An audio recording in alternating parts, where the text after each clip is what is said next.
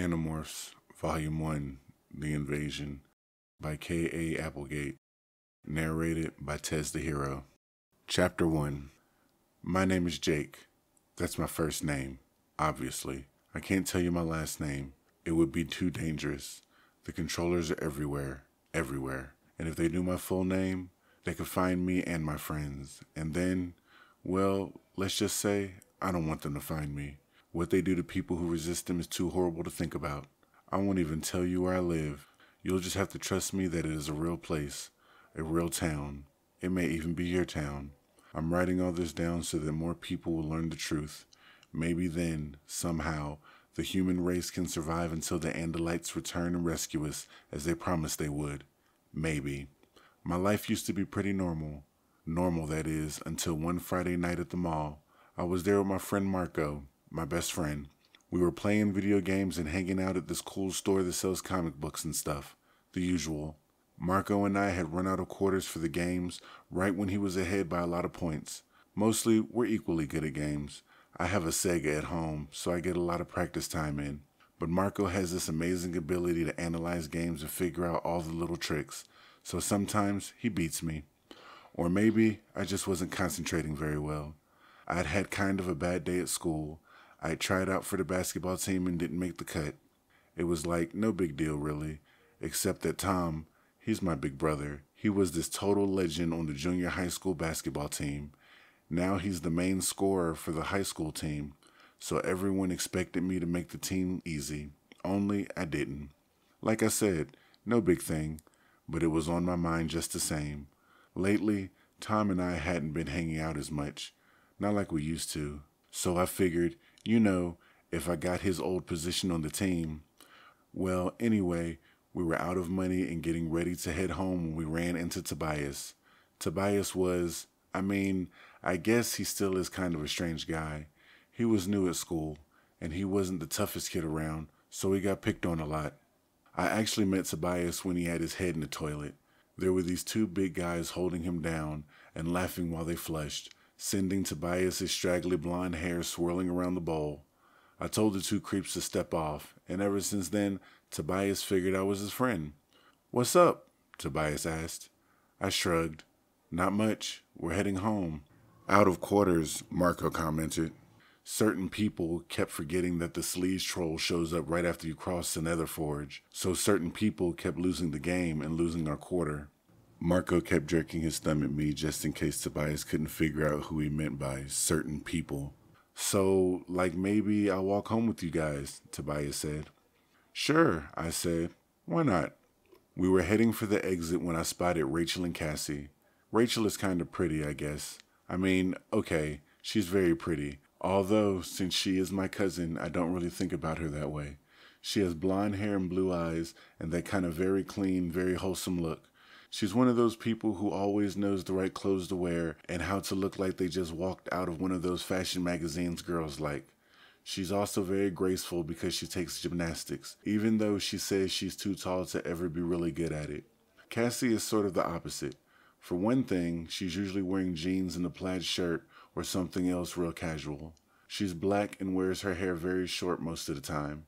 She's had it long for a while, but then she went back to short, which I like. Cassie is quieter than Rachel, more peaceful, like she always understands everything on some different, more mystical level. I guess you could say I kinda like Cassie. Sometimes we sit together on the bus, even though I never know what to say to her. "You guys going home?" I asked Rachel. "You shouldn't go through the construction site by yourselves. Being girls and all." That was a mistake. I should never have suggested to Rachel that she's weak or helpless.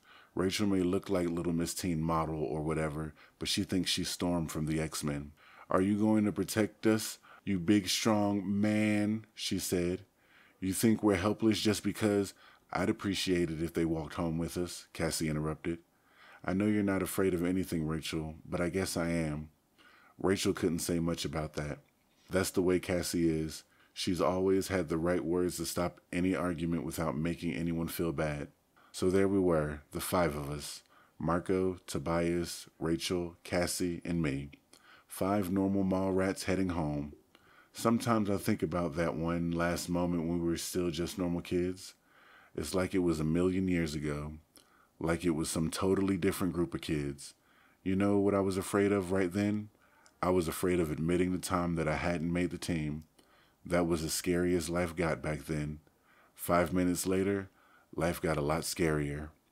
To get home from the mall, we could either go a long way around, which is the safe way, or we could cut through this abandoned construction site and hope there weren't any axe murderers hanging around there. My mom and dad have sworn to ground me until I'm 20 if they ever find out I've cut through the construction site. So anyway, we crossed the road and headed into the abandoned construction site. It was a big area surrounded by 2 trees with the highway separating it from the mall area. There's a broad open field between the construction site and the nearest houses. It's a very isolated place.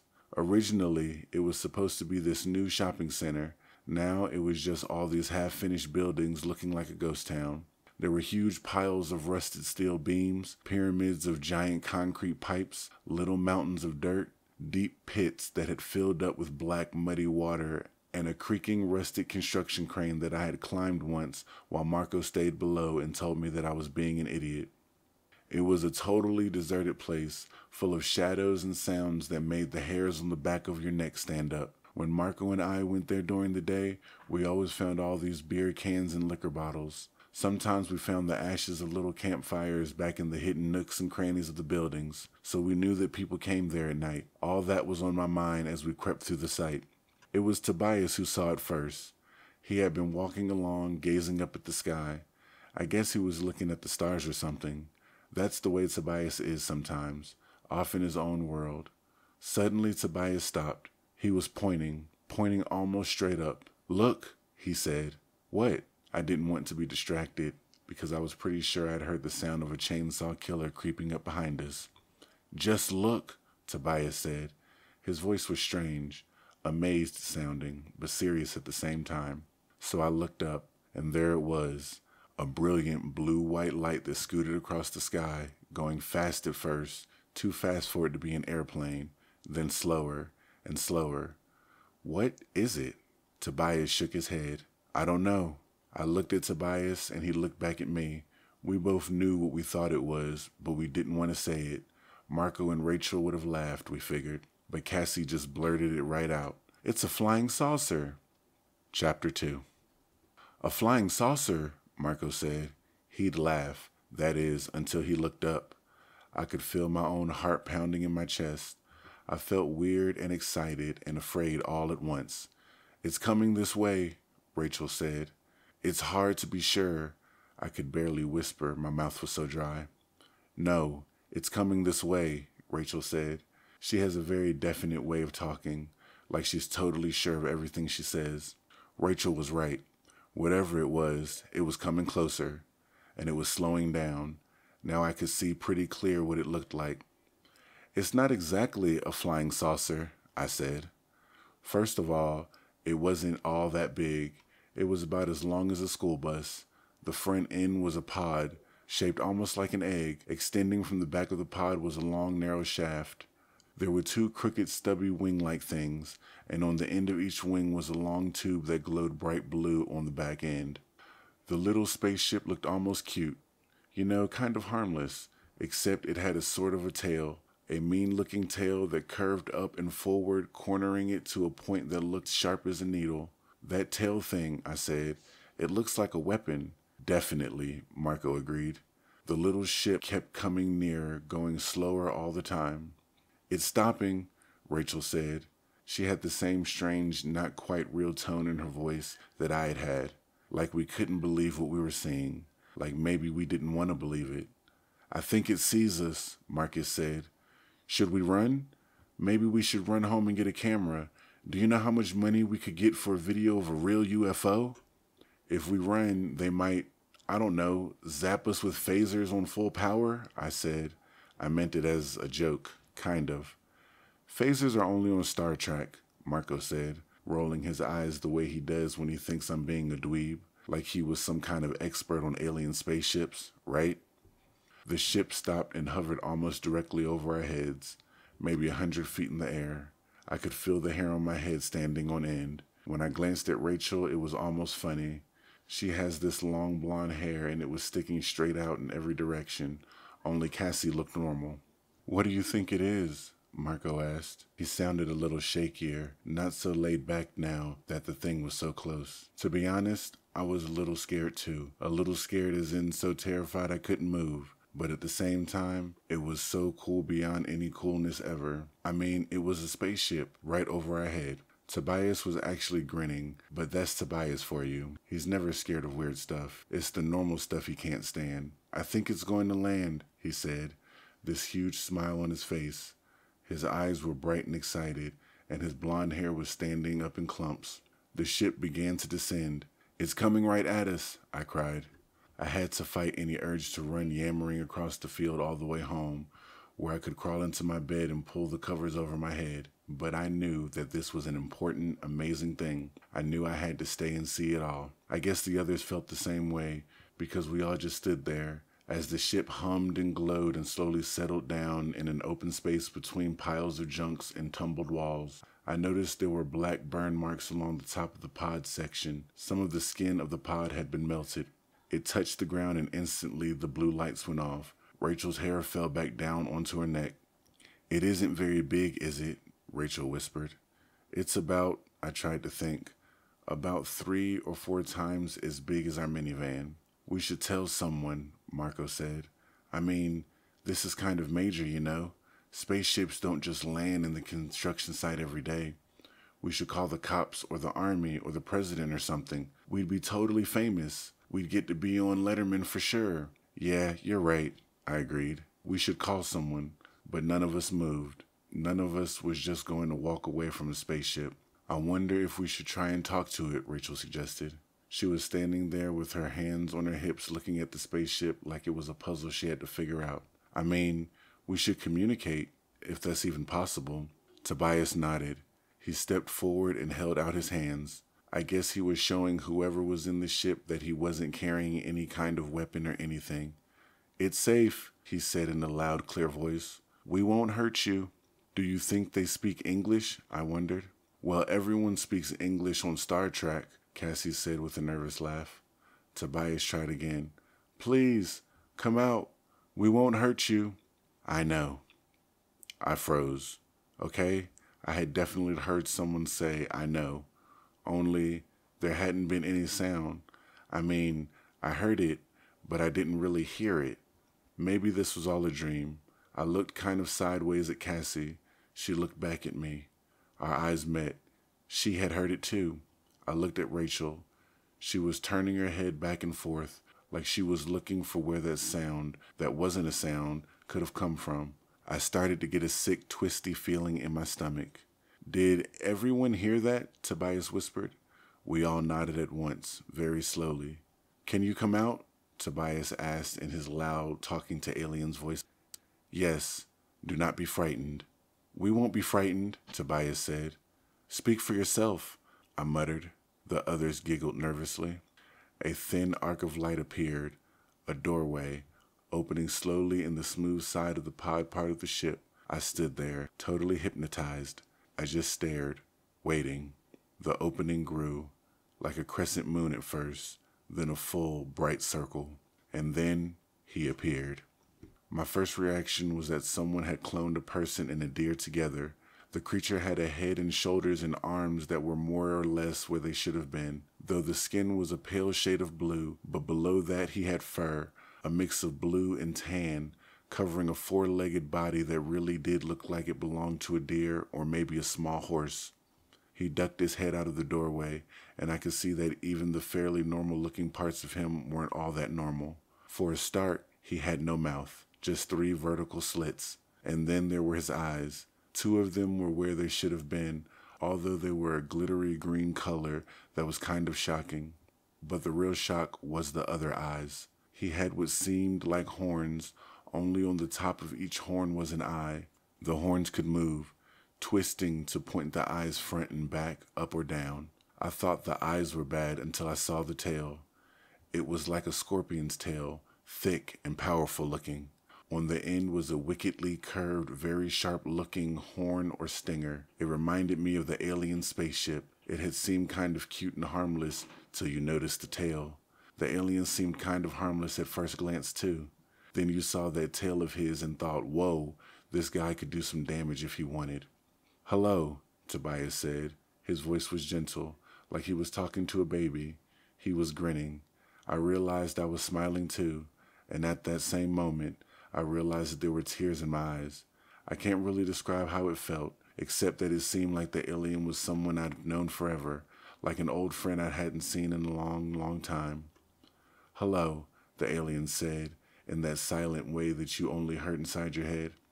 Hi, we all said back. To my surprise, the alien staggered. He fell out of the ship to the ground. Tobias tried to grab him and hold him up, but the alien slipped from his grasp and fell back to the dirt. Look, Cassie cried. She pointed at the burn that covered half the alien's right side. He's hurt. Yes, I am dying, he said. Can we help you? Can we call an ambulance or something? Marco said. We can bandage that wound, Cassie said. Jake, give me your shirt. We can tear it up and make bandages. Cassie's parents are both veterinarians, and she's totally into animals. Not that this is an animal, not exactly anyway. No, I will die. The wound is fatal. No, I cried. You can't die. You're the first alien ever to come to Earth. You can't die. I don't know why I was so upset. I just knew that way down deep inside, it hurt me to think of him dying. I am not the first. There are many, many others. Other aliens? Like you? Tobias demanded. The alien shook his big head slowly side to side. Not like me. Then he cried out in pain, a silent sound that echoed horribly inside my head. For a moment, I had actually felt him dying. Not like me, he repeated. They are different. Different? How? I said. I will remember his answer forever. He said, They have come to destroy you. Chapter 3. They have come to destroy you. It was strange, the way we all just knew he was telling the truth. No one said, no way, or you're making it up. We all just knew. He was dying, and he was trying to warn us of something terrible. They are called Yeerks. They are different from us, different from you as well. Are you telling us they're already here on Earth? Rachel demanded. Many are here. Hundreds, maybe more. Why hasn't anybody noticed them? Marco said reasonably. I think someone would have mentioned it at school. You do not understand. Yeerks are different. They have no body like yours or mine. They live in the bodies of other species. They are... I guess he couldn't think of the word to explain Yeerks, so he closed his eyes and seemed to concentrate. Suddenly a bright picture popped into my head. I saw a gray-green slimy thing, like a snail without its shell, only bigger, the size of a rat maybe. It wasn't a pretty picture. I'm guessing that was a Yeerk, Marco said. Either that or a very big wad of slimy chewing gum. They are almost powerless without hosts. Suddenly we felt a blast of pain straight from the alien. I could also feel his sadness. He knew his time was almost up. The Yeerks are parasites. They must have a host to live in. In this form they are known as controllers. They enter the brain and are absorbed into it, taking over the host's thoughts and feelings. They try to get the host to accept them voluntarily. It is easier that way. Otherwise, the host may be able to resist, at least a little. Are you saying they take over human beings? Rachel asked. People? These things take over their bodies? Look, this is serious stuff, I said. You shouldn't be telling us this. We're just kids, you know. This is something the government should know about. We had hoped to stop them, the alien continued. Swarms of their bug fighters were waiting when our dome ship came out of Z-space. We knew of their mothership and were ready for the bug fighters, but the Yeerks surprised us. They had hidden a powerful blade ship in the crater of your moon. We fought, but we lost. They have tracked me here. They will soon be here to eliminate all traces of my ship. How can they do that? Cassie wondered. The alien seemed to smile with his eyes. Their Dracon beams will leave nothing behind but a few molecules of this ship, and this body, he said. I sent a message to my home world. We Andalites fight the Yeerks wherever they go throughout the universe. My people will send help, but it may take a year, even more. By then, the Yeerks may have control of this planet. After that, there is no hope.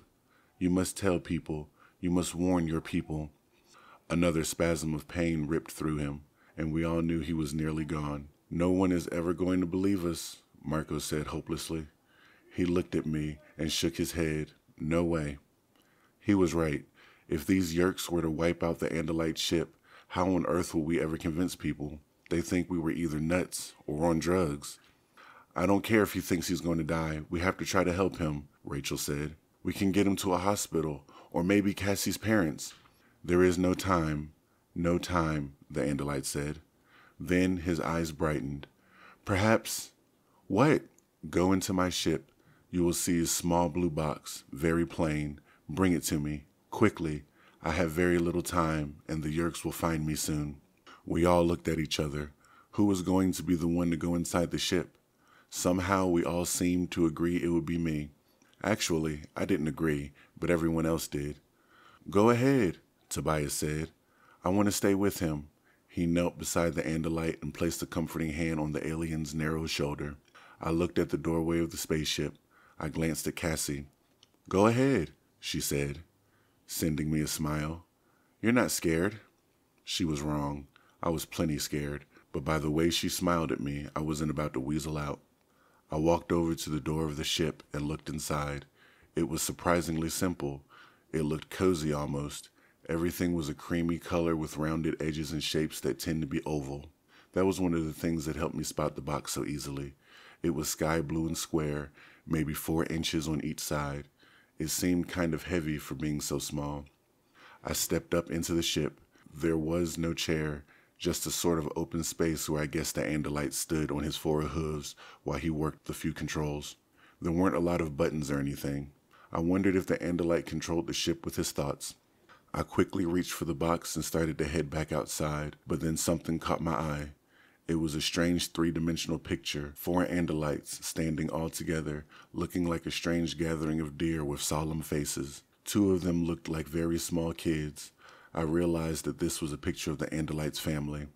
It filled me with sadness to think that he was dying a million miles away from his family, dying because he had tried to protect the people of Earth. I felt a small flame of anger against the Yeerks, or controllers, or whatever they were, for causing this. I went back to the circle of my friends. "Here's the box," I told the Andalite. "Thank you." Was that your family? That picture?" "Yes." "I'm real sorry," I said. What else could I say? "There is something I may be able to do to help you fight the Yeerks." "What?" Rachel demanded. "I know you are young.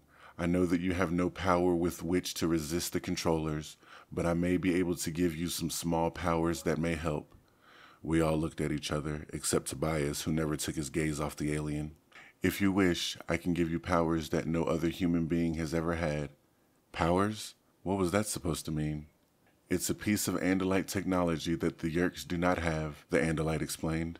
"A technology that enables us to pass unnoticed in many parts of the universe. The power to morph.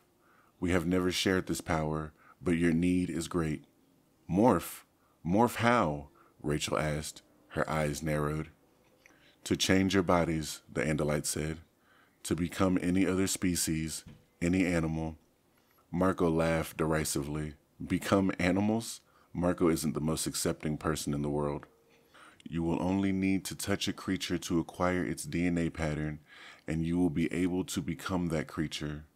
It requires concentration and determination, but if you are strong, you can do it. There are limitations, problems, dangers even, but there is no time to explain all that, no time. You will have to learn for yourselves, but first, do you wish to receive this power?" "He's kidding, right?" Marco asked. "No," Tobias said softly. "He's not kidding." "This is nuts," Marco said. "This whole thing is nuts. Yeerks and spaceships and slugs taking over people's brains and Andalites and the power to change into animals? Give me a break." "Yeah, it's beyond weird," I agreed.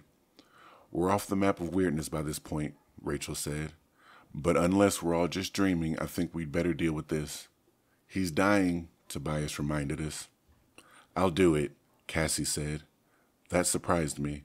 Cassie isn't usually so quick to decide, but I guess like Tobias, she felt the truth of what the Andalite was saying. "I think we should all decide together," I suggested, "one way or the other." "What's that?" Rachel asked. She was looking up towards the stars. Far, far overhead, 2 pinpoints of bright red light were shooting across the sky. Yeerks, the Andalite said with the words in our minds, and we could feel his hatred.